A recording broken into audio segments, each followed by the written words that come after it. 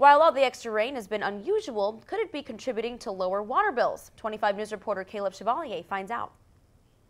As our wet summer continues, the gloomy skies have managed to bring a little sunshine to the wallets of homeowners. The rain has helped to stave away some of the typical August heat, but the benefits haven't stopped there. The excess water has saved homeowners the trouble of turning on the spigots to water the lawn. We love it for our grass. Usually in the summertime, the grass starts to get a little brown, but this year it has stayed green, and we're thrilled about that. Greener grass may be putting a little more green back into people's pockets.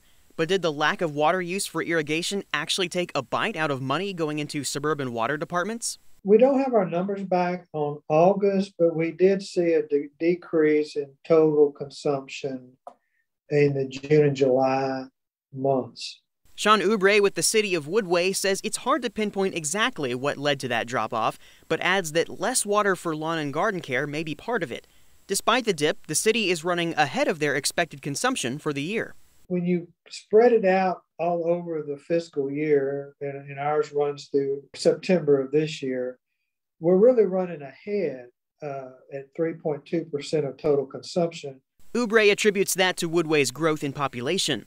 In the event that water bill revenue were to come up short, the city could make up the difference by pulling from other funds. We have some reserves to be used for that kind of a purpose, to gap it.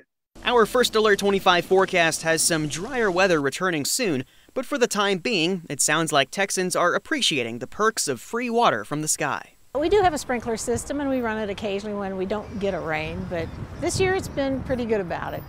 I also spoke with the Hewitt Water Department, and while a representative declined to go on camera, they told me that they saw a decrease in water usage for irrigation beginning in June. In Waco, Caleb Chevalier, 25 News.